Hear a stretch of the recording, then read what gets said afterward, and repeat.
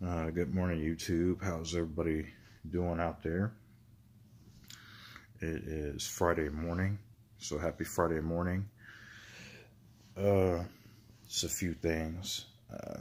So I just wanted to say that I finally have the drive to start posting more, start putting more stuff up. Kind of being a little more informative too about publishing, things I discovered with self-publishing,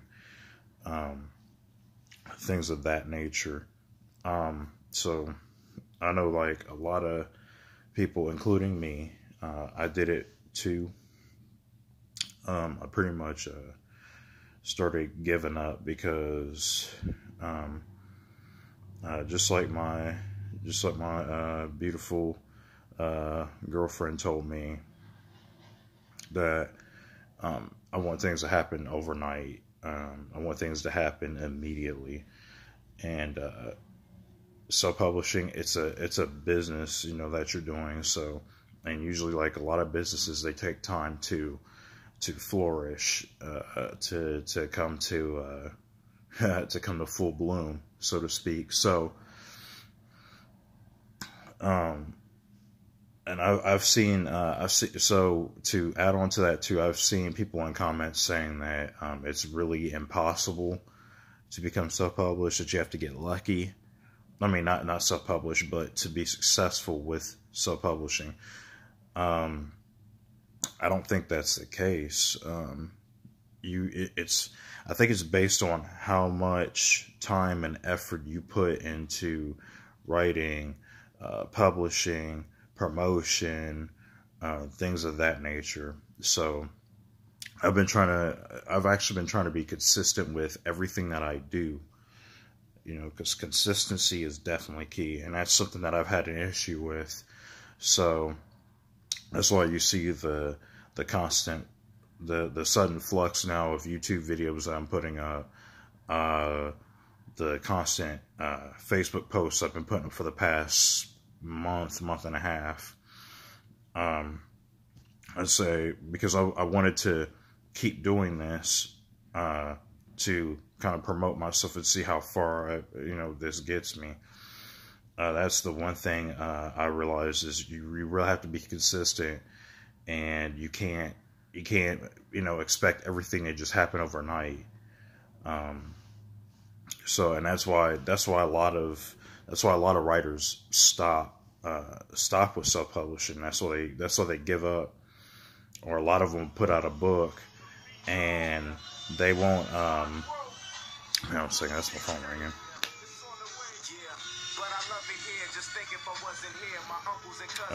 So basically, what's going on is with a lot of self-publishing is people they tend to again, they give up. They don't want to put in the time or effort. And when you like with self-publishing, when you don't put in the time or effort or anything like that, where's your book gonna go? I actually saw a thing where somebody and don't ever do this too. I saw somebody constantly pumping out books and just writing them over and over again, which is good. That's really good. You want to keep your writing going and stuff like that. But you also want to do some promotion. You want to give those books some legs too. Because when you start just pumping out books and just putting them out there, you're essentially tossing those books into a void. Like, who's buying those books? Who are you promoting to? So things of that nature.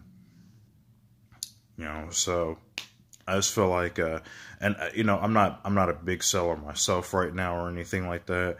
I believe I will be in the future. Like I said, I just have to keep plugging away at it. Have to keep putting out videos.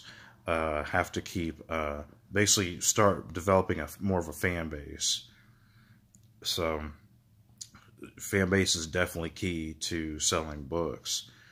I don't think you should force books on other people. So that's for, of course, another video.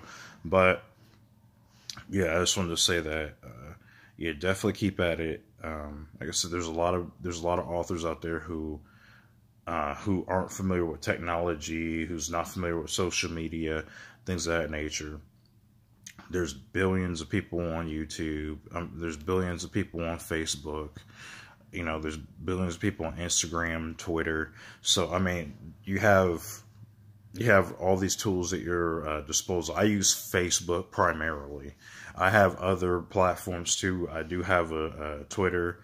I have an Instagram, which I don't know how to use Instagram, to be honest with you.